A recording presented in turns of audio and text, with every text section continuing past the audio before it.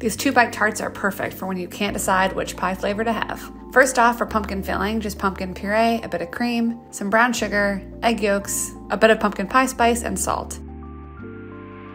Our other filling you can get on site is the pecan pie filling, as well as our classic apple pie. Roll out your pie crust to about a 12-inch circle. Using either a 4-inch cookie cutter or an upturned bowl, cut out your shapes and press those into a muffin tin. Then fill with whatever filling you want. We went with a row of each flavor. Then get those onto a 375-degree Traeger and cook until the tart crust is a nice golden brown, about 18 to 20 minutes. Top with a bit of fresh cream and enjoy.